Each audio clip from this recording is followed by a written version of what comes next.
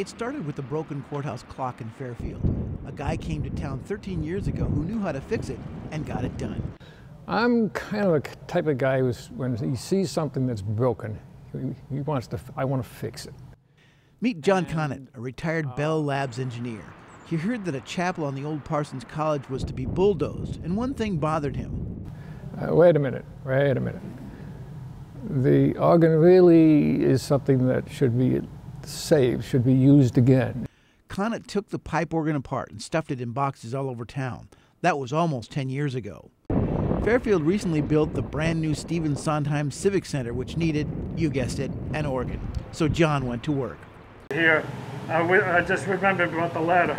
High above the auditorium, we watched as John scrambled at the last minute to get to all of the 1,683 pipes to make sure they were working in time for the concert. Friend Bob Glocky helped by pressing the keys. John did the tuning. The dollar bill is just what is needed to clean the reed. Fairfield would soon hear this organ in its new setting with a professional organist. This is the one that's dead. John wanted it to be right. This is the tuning piece here.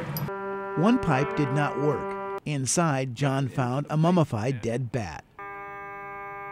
And a carpenter was working at my neighbor's house one day, and he heard what I was working on. He says, I came across this pipe when I was working in a building on campus.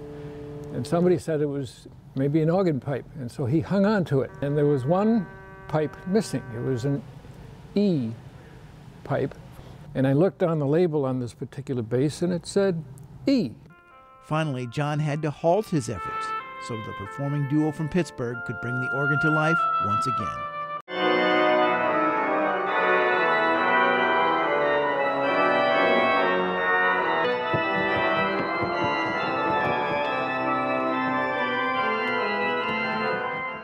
Well, it's an incredible thing to come into a community where an organ has not been taken out of a building, which happens far too often in our society, but rather an organ has been restored.